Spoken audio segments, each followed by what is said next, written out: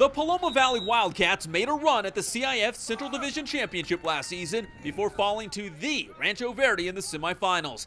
Head coach Bert Esposito returned some of the key players from that squad, including elite quarterback Brent Bohm, Bebo, and big target R.J. Benz. Both were in action at Tuesday's Passing League at Rancho Verde High School. The Wildcats came so close to the title game last year. They're pleased with Passing League and say it could be the beginning of another great season.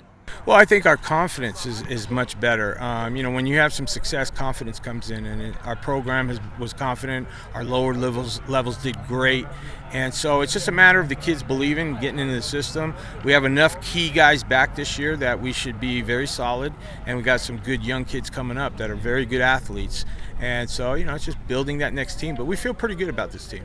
We picked it up, and then we towards the end of the game, we played good defense. In our offense, we clicked. So, yeah, we're young, but we're going to work hard through the season, and then we're going to see what we can do from there. I thought that we started off a little sloppy, but then our routes started cleaning up, and we started paying attention to the details more. And with our school, that's big. That's really big for us. So I thought we just got better as the day progressed. Well, this year, our philosophy is it's a whole new team. Yeah, we still have the confidence, but we know that it's still a whole grind, and the year's only beginning, and we just need to work and get better every day. I'm Pep Fernandez for HS Game Time and PE.com.